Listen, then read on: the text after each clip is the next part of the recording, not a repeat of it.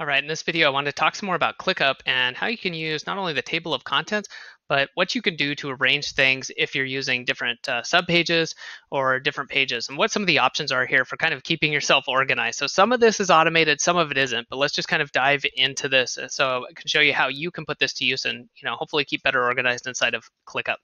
So first of all, I'm Adam with Productivity Academy, and let's get into this. If you got other videos or other questions and would like to see some videos on ClickUp, you can just search a channel for ClickUp, and I've got other information too about daily routines, productivity, automation, all that sort of good stuff. So let's get back to ClickUp. I'm gonna hide that and come in here. So put some just demo text in here. And what you normally have, if you're thinking of a table of contents that's clickable, when you bring up your slash command and you start to type in table, you have this table of contents. Right now there's nothing because there's no headings. So let's say I type a heading like \h1, an h1 heading, and call this section 1. You'll see that appear there. Let's do another one, section 1, or sorry, heading 1, section 2. And then to show you how this works with the subheadings, we're going to call this section 2.1. And you can see that that's indented, and this now becomes clickable. It doesn't mean much since we're scrolled all the way up, but you can see it jumps down and gives you a little flash so you see where you're going. So if you have a bunch of text on here, this can be really helpful, right? But what if you want to do different pages? So there's a couple ways to go about this. If you're starting with a kind of a clean slate here, you could create a new page, but you have two options, page and subpage. So what you want to do here probably is create a subpage. So let's go ahead and do that. I'm going to call this page 1.1. Okay, and then you can use the breadcrumbs here to go back, or you can come over here. Let's go back and click on this. And you can see that we've now got a link to it. And this could be inline. So we could say like this is some text that we have about, and then we're going to call this subpage and call it subtopic 1 and go back.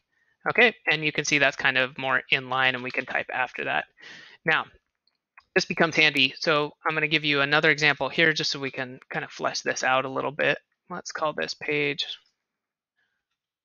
1.2, and then we'll come back. So this is a way you could kind of create a subpage table of contents, if you will. And you can also, put it in line the other way if you wanted to then reference an actual page, right? Maybe you don't want to have a subpage for whatever reason. You can use the triple @ and that way you can bring up all of your pages. So I've got a bunch of other stuff in here, but we could link to anything we want. Okay. Now over here, I've already created some of this out as a test, but you can see that all of this was created as sub pages. So if we close that up, we can expand again. So really handy. Whereas let's see what happens when we just create a page. We've now named it test, and you can see over here in the sidebar, it appears as not a subpage. So let's go ahead and go back.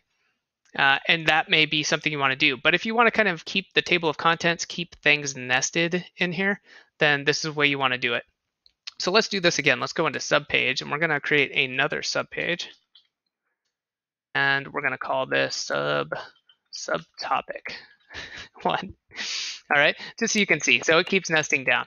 And that's one way you can do this. So I find that this method here might be more helpful if you're coming in and editing a doc and maybe fleshing it out and you want to have a dedicated page to a certain topic, keyword, whatever that may be.